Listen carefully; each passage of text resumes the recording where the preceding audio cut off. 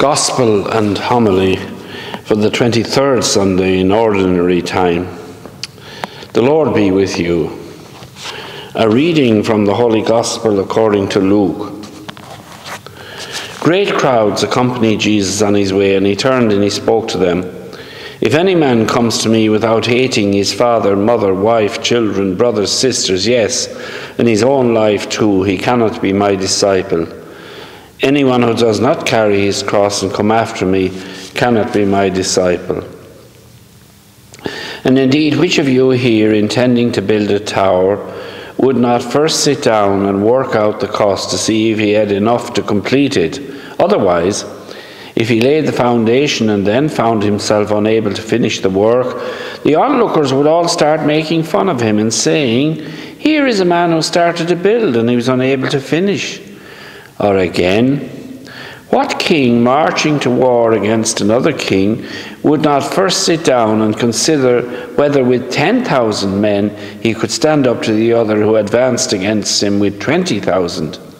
If not, then while the other king was still a long way off, he would send envoys to sue for peace.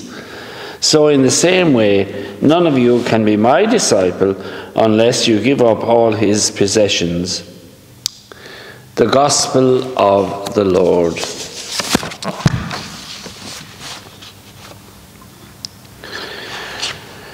Little Jenny was misbehaving and really giving her mother a hard time.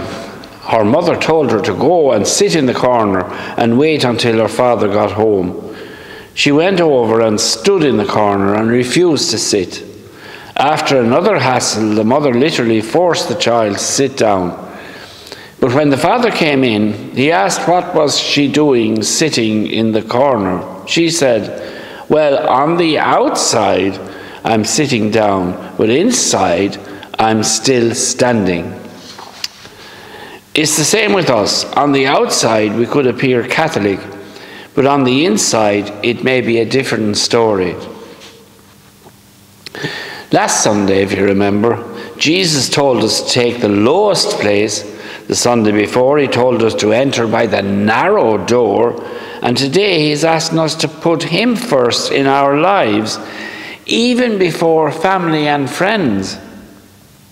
All rather extreme positions, you would say. Family accord, of course, is important, but it will be rather superficial if not built on a shared family faith. Like the man building the tower, Jesus asked us to sit down and work out what it would cost to follow him more radically. In our everyday lives, we often say, forking out that bit extra on a thing of quality often proves to be a more sensible decision than going for the cheaper option. In the long run, it's worth spending that extra few quid. Now, we should or could apply the same philosophy to our relationship with God. A more ardent following of Jesus will mean that we'll be strong enough to see things through. There will be no half-built towers. When contemplating Christian marriage, for instance, have we got what it takes to take on board the highs and lows, the ups and downs of the married vocation? Or are we entering it sort of blindfolded? If we opt for ordination to the priesthood or the religious profession, have we got the wherewithal to stick to our guns? God doesn't want us to make hasty, life-changing decisions which we haven't properly thought out. Like the man who half built the tower, we may have started off well, but flagged when the going got tough. When the going gets tough, they say, the tough get going. But that's hardly putting the Lord first in our lives.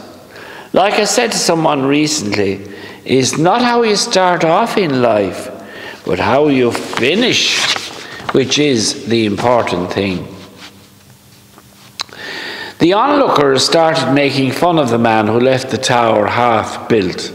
This could be one of the reasons why Father Ted was so popular. It portrayed Catholicism as a joke which no one, not even the clergy, were taking seriously. The devil must have been jumping for joy. Or we might have taken it seriously at first, but then had second thoughts when people poked fun at our Catholic faith, or peer pressure swayed us, or the school bullies got to us. That's hardly giving the Lord pride of place in our lives. Jesus says, "He who is not with me is against me."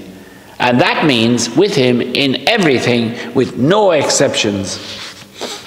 Loyalty to our Catholic faith should inform everything we do and say.